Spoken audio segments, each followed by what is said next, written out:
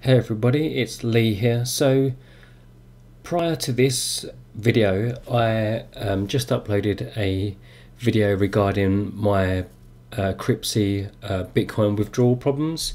What I did in the previous video was basically just document the withdrawal process for Bitcoin and just showed that in my personal experience, I was experiencing a delay of over 24 hours.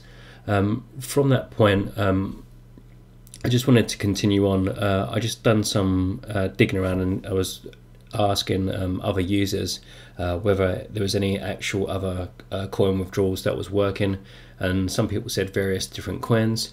What I did was I just tried it with Feathercoin and also Vertcoin, because they was the coins that I had actual balances of. I didn't have to exchange any currencies for those coins. So yeah, I just tried Feathercoin and Vertcoin. Both those withdrawals literally processed immediately. There was no delay on those whatsoever. So I just thought I would share this with you. If you are experiencing delays withdrawing from Cryptsy, then you might consider changing to or exchange into Feathercoin or Vertcoin.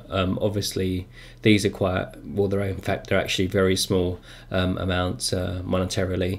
I don't know how much of an effect that will have, but I just wanted to share my experience and just to show you that these withdrawals went through apparently with no problems at all. So I don't know whether it's because it's a different coin or because of the actual transaction size. The other thing that I see as well is this notice from this fella called J-Shock, who's a moderator on the chat, and he just put this note up on the side there, which is the first time I've actually seen it, even though I've been sort of on Cryptsy for the last sort of 2 days. To be fair, I haven't been in the chat box that much, but it's the first time I've seen this. You know, ideally that kind of message would be useful on the actual website somewhere, or if they tweeted it out, that would be really useful. But anyway, it just says that they're currently experiencing a withdrawal problem, and it affects these coins, which is fortunate because I was literally just about to try and withdraw some Dash. I've got a little bit of Dash on Cryptsy, and I was just about to withdraw it, and then I noticed this as well. So I'm just going to leave that where it is for the time being, and then hopefully this will be resolved soon.